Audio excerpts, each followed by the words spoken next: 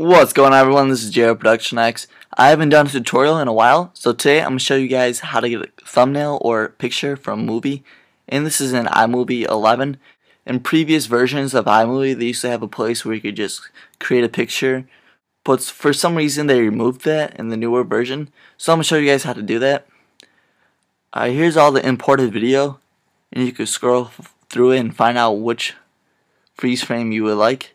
So if I'm using this for a thumbnail for YouTube, and like this, you're going to take about a second of it. When you find the perfect spot, you go ahead and narrow it down to all the way to 1/10 of a second. Just a little bit more.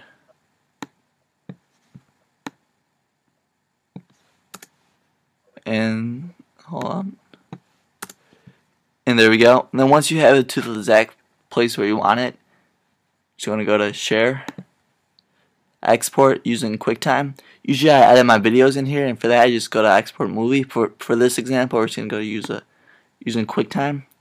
And then you want to go to Movie to Image Sequence, Options, and you want to go to JPEG, or you save it as whatever you want. If you want to edit it and open the Photoshop, you just go to Photoshop and etc. But for this example, we're just going to go to JPEG. And then you just want to go frames per second is 1. And then insert space before numbers, you want to click on that. Then if you want to make the picture a better quality, you just go to best and click OK and OK, and then you just want to save it. You just save it as whatever you want, so you can easily find it. And there you go. Alright, now I'm going to open it up and show you guys that it has saved. Alright, here's the picture right here. Alright, and there you go. It's very simple and easy to do this. I don't know why Apple removed it. It's a pretty cool feature that I use a lot in iMovie. If this video did help you out, please do give it a thumbs up. It truly does help me out. If you guys would like to see more tutorials, just leave it down in the comments below. I'll see what I can do. We are reaching 4,000 subscribers, and it's coming up pretty fast.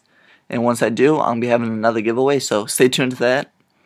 And this is JR Production X signing off. Peace.